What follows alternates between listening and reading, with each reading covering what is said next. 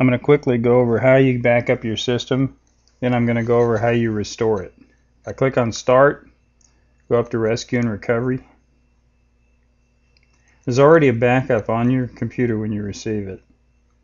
It's on the C drive. I'm going to show it to you in a second. If I want to schedule additional backups, I go over here to Backup, click on Set Schedule and Preferences.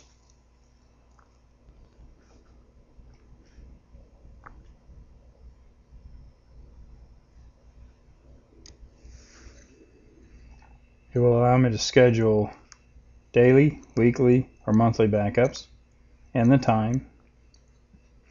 It will allow me to back up to the local hard drive, a secondary hard drive, a USB hard drive, or a network. I use a USB hard drive or a network depending on where I am. If I'm on the road, I use a USB hard drive. I can put a password on it, select all that, hit apply. That's all you do.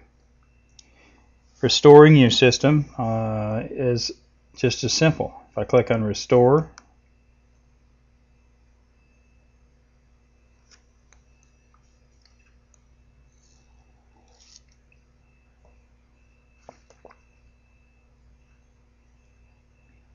here we go. I can choose what I want to restore, and it gives me a lot of choices. Where I want to restore it from: hard drive, secondary hard drive, USB hard drive, DVD, CD, DVD, or the network.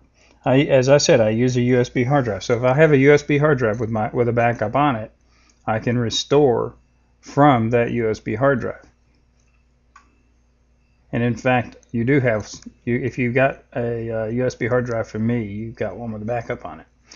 There's also a boot disk, which allows you to boot if your disk is completely crashed and you have to put a brand new hard drive. There's a boot disk which will allow you to put a brand new clean hard drive on the machine, connect your USB, put the boot disk in, and it will be able to restore your system from the USB from scratch. Also, if you get some sort of a terrible virus or something,